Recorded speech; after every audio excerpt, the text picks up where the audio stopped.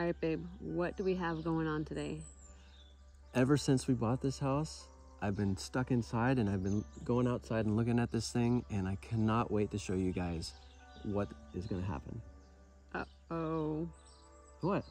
I don't know. I don't know what you have going on, so just I'm scared.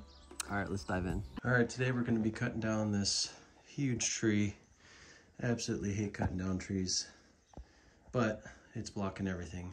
We have our little veranda here, and we can't see anything. Can't see the kids really at the pool. Can't see the sunsets. Can't see the beautiful view. So this one's coming down. We're gonna leave the one on the right for now, and hopefully we're gonna be putting it right here, right in between these two trees. Let's take a look inside, see how it looks.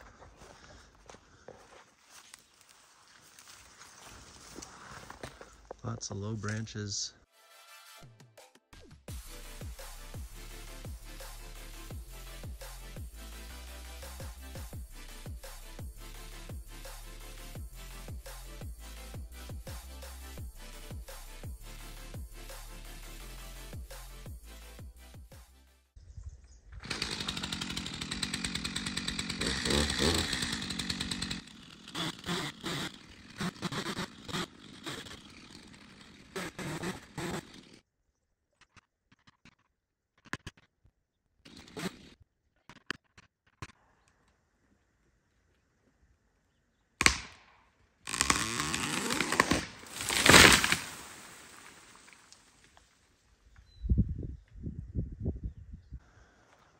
Absolutely perfect.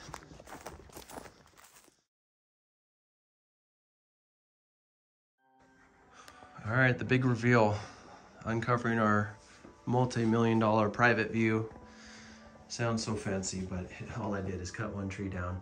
We got one little sliver there that we're gonna be putting some decorations or things on. We're still waiting on our table to chairs to get in, but check this out. Absolutely stunning view of the vineyards.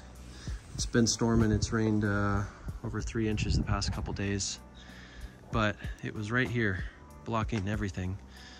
Now we can see the kids at the pool, uncovers the view. Just the flow of everything is a lot better now. And what's special about this view is anywhere you look, it's completely private. And as far as you can see, you can't see one house, which is amazing. I still have to split the wood, pick up these piles of balls, which don't feel good when you step on them. You can see a ton of pollen came down after that thing hit, but we got it right in the perfect spot right there. The pile of brush that we're gonna get rid of as soon as possible is right there. And then I took as much of the branches as I could, and we're gonna be stacking that up and burning it next year. It's not the best to burn, it's a cypress tree. I counted all the rings right here. 65 rings. It's not that thick of a trunk, and it's 65 rings.